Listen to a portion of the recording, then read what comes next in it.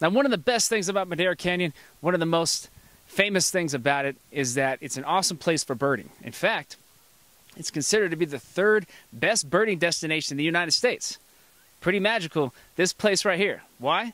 Well, it's along the path for migratory birds. So they come south to the tropics during the wintertime, and then they head north, later in the season. This is a great place, a great resting place for them. And there's awesome birds here. But they found over like 250 species of birds right here in Madera Canyon, and about 16 species of hummingbirds. So, yeah, people come from all over the world to check out the birding in Madera Canyon. You should definitely check it out. Really funny names, interesting birds: ash-throated flycatcher, sulfur-bellied flycatcher, and dusky-capped flycatcher. The elegant trogon is probably the most famous bird here. It's super cool looking bird. It's like a parrot looking thing. It can be common. It's at least here.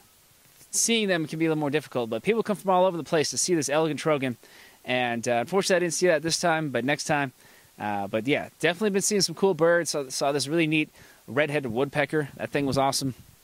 Saw wild turkeys cruising around. I saw some neat hummingbirds and some little birds. A lot of these small birds are referred to as passerines. Sometimes they're pronounced passerines or passerines, depending on where you are. Apparently just the little perch birds. You see, the main thing about those kind of birds is that they have 3 toes in front and 1 in the back. That allows them to chill on tree limbs like that. So there you go, passerines. Maybe that's the word of the day for you.